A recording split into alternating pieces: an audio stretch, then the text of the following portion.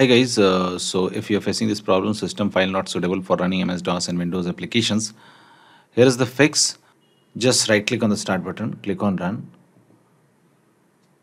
and type system properties advanced. Okay, now click on OK. Now this will open up, system properties will open up. Now click on environment variables. Now select temp.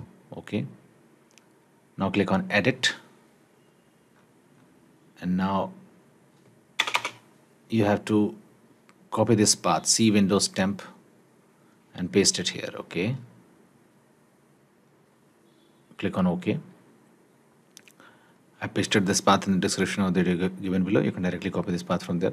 Similarly, for TMP, just select it under the user variable and click on edit and paste. Okay, now click on OK and close the windows and try again, and your problem will be fixed. That's it guys. Please do like the video to support us.